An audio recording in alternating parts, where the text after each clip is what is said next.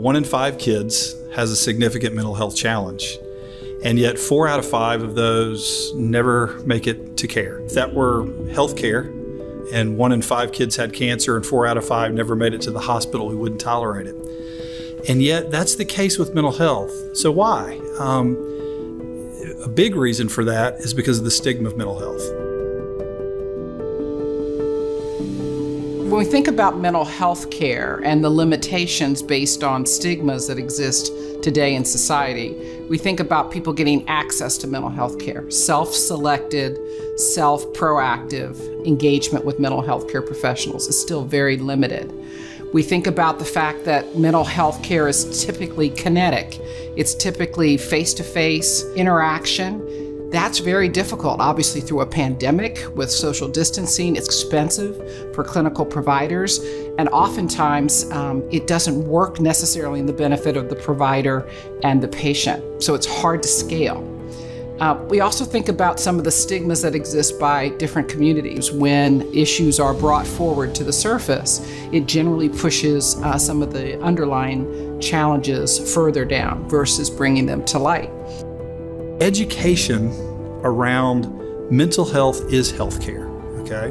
We need to bridge the gap between primary health care and mental health, such that pediatricians and others who are on the front line immediately recognize the need to connect that child with mental health care.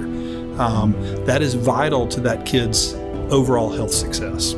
So we want to really challenge the system that doesn't support kids and families to get access to care through the financial means, through the barriers of lack of integration of primary health care and health care, and also through the stigma and education that we need to provide that kids can succeed, treatment does work, outcomes are available, but we have to be able to access that care. For over 100 years, Canopy has created life-changing upstream solutions to ensure all children have a brighter tomorrow. Today, we are working with national thought leaders to prioritize and provide innovation to mental health issues. Canopy began around the turn of the century in 1912. For the last 110 years, as society has gotten more complex, so have we.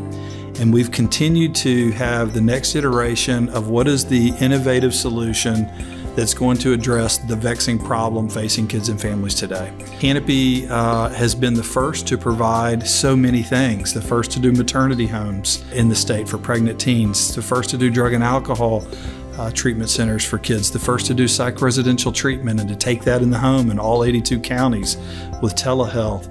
The first to kind of do this diversion program here to keep kids out of state custody. We've diverted over 4,000 kids from entering Child Protection Services since 2019. The first to do this Autism Center of Excellence, where we're taking early intervention and using the latest and greatest empirically supported treatments to have kids that are on the autism spectrum get back on track and to live and to thrive and to go to school like every other kid should be able to do. And so our vision today, as we think about the needs of kids and families and the mental health challenges and the autism challenges, is to continue to innovate around those vexing challenges, but also to bring in partners. We realize that we can't do this work successfully without many like-minded, mission-minded, with a shared vision partnerships. One of the ways technology companies like Microsoft engage on an issue like mental health and how to use solutions to improve access to mental health care is to amplify organizations like Canopy that use a wide range of solutions, both using technology solutions, face-to-face sort of traditional capabilities to interact primarily with children and the families that overcome so many different odds to try to give the best experience for their children.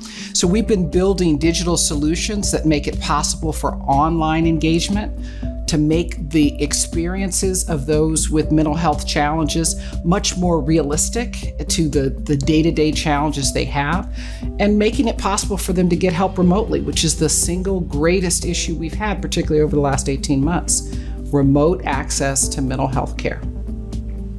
So one of the reasons I'm so passionate about the partnership between Microsoft and Canopy Children's Solutions is because it is the merger and intersection of two missions, two organizations that bring the best of their assets together and collaboratively try to make a social impact. So the mission of Microsoft is to empower every person and organization on the planet to achieve more. It's all about empowerment. I then go look at Canopy Children's Solutions that have a wide range of different offerings for children of every background, so that they can thrive and bring their very, very best. So when we've come together over the last few years, we have found that we can build really cool online solutions that are easy, one-click access, that are not just for the student or for the young person, but for the parent and sometimes for the educator to know how to connect, how to identify when there's a mental health issue that's occurring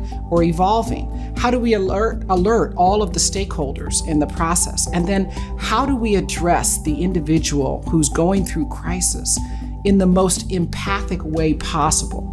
And the technology allows us to customize for the human, customize for their family, customize for their scenario. That's why I get so excited about this conversation, because I think we've got a long way we can still go, but we've already seen the impact. And it's because of organizations like Canopy that I am absolutely encouraged that every child will be able to thrive in this United States and hopefully around the world. To join the conversation and transform the future of mental health for all, visit mycanopy.org.